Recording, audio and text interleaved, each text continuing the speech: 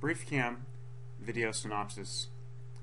BriefCam provides a summary of a day of video footage in a video clip as short as a few minutes in length. With BriefCam, no video is left unwatched, no event is left unexposed. So how does video synopsis technology work? With BriefCam, you can define a start time and an end time, allowing you to create a video summary. If you look here on this parking lot, highlighted in blue, we've created a video synopsis. We've indexed 43 events. The length of video summary is 54 seconds long. Let's take a look. This is a video synopsis. Notice here I can select an object. Every object in our video summary is indexed back to the original video. So by selecting an object with my mouse, I can double click on it. In the right hand screen here, you'll see the index video. This basically ties back to your DVR or NVR and pulls up the original video to take further analysis. Notice again, I'll play it. Now notice that there's no other objects in the summary here. Okay, we'll see multiple people.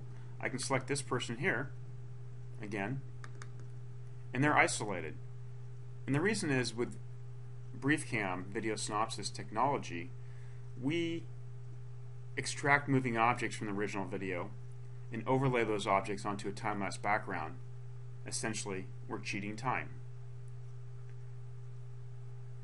If you pinpoint this again and take a look at this person, you'll notice there's a time up here. It says 10, 10, and 16 seconds.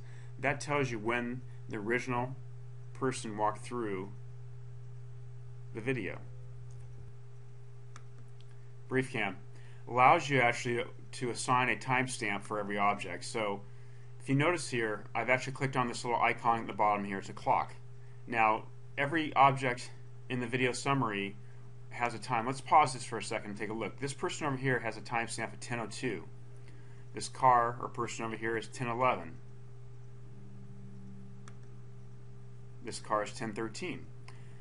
So what you're seeing is multiple objects in a video summary that have different times. What that means is we are essentially overlaying objects from different times onto a time-lapse background. Essentially, we're cheating time. This gives you a quick representation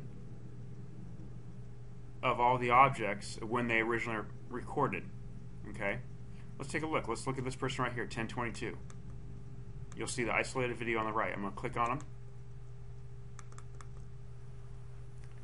Notice that there are no other objects there. The time on the video index file is 10:22 and 33 seconds. Okay, again, let's look at someone else. This person right here. Again, they're isolated. Time is 10:22 and 7 seconds. I'll turn that icon off and do some other things. I have the ability to increase the speed of play. So now everything's very rapid. I can slow that down. Control the left hand side. Let's take it to a semi-slow speed. Now everything's much slower. I have the ability to do some other things where I can increase the density down here, so you'll see more objects now. Let's take it to the highest level. And now you're seeing a lot of overlay objects onto a time-lapse background. If you want to pick an object, again, let's select it and we'll see the index video. There's a white SUV. The gentleman over here walking across the parking lot.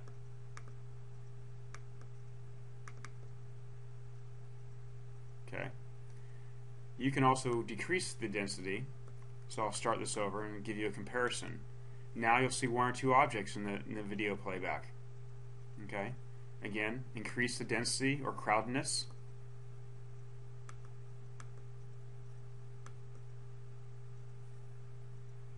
We're seeing a lot of objects overlays. These two controls, the speed of play and the crowd density,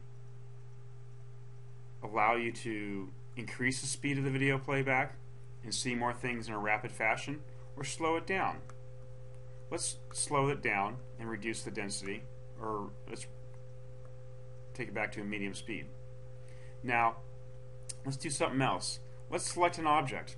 I'm going to take my mouse, using my track wheel, I can click on an object.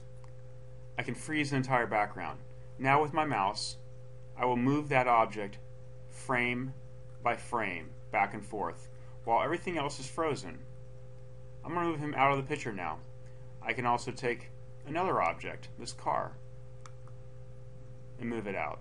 So now again, notice I'm moving this object frame by frame while everything else is frozen. This is a great forensic tool.